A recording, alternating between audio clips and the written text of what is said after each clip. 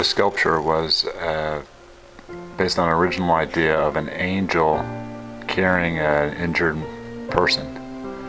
So I'm building the original person here. You can see the body mostly done. Now I'm building the person on top of the angel.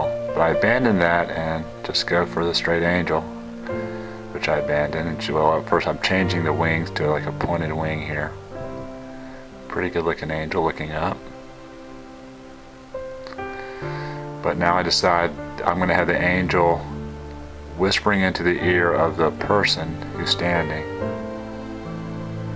So now I go through a couple ideas there, different positionings. I build a little armature on the back of the sculpture platform to support the angel so I can build it out.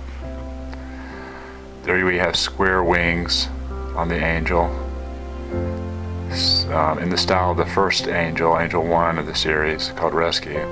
This is called Conscience because the angel's whispering in the ears of the person like a conscience. Here the angel and the figure are pretty well formed. Arms are stretched out. The angel's connected to the figure by an arm, so when it's in final bronze it would be supported just by that arm. So it would look cool with the angel floating out in space.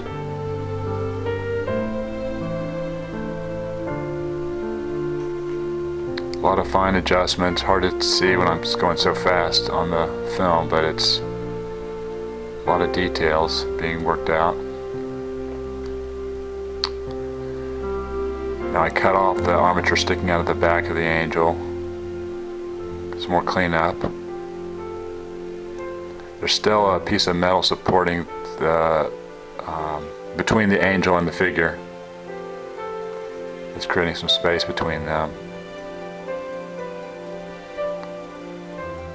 Now I cut out that support.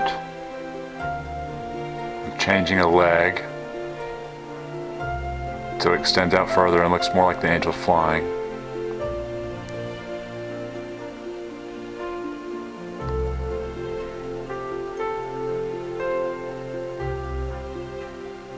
Now I decide the angel shouldn't have arms in a different wing type. I didn't like the legs extending, so I'm really redoing the angel. The angel's going to look more bird-like now. The legs are extending to the side of the figure so that the legs will be the support for the angel.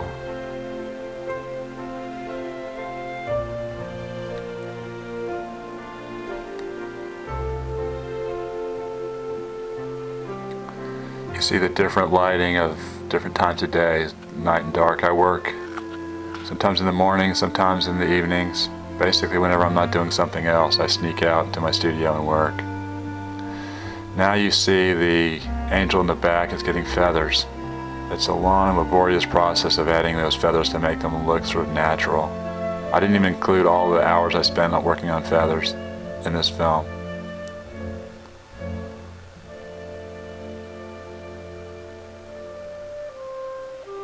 When I work on the top of the sculpture, I put it down on the lower level so I don't have to stand up all the time. And then sometimes I stand up anyway. Here you can see the feathers probably about 90% complete, almost over the whole body.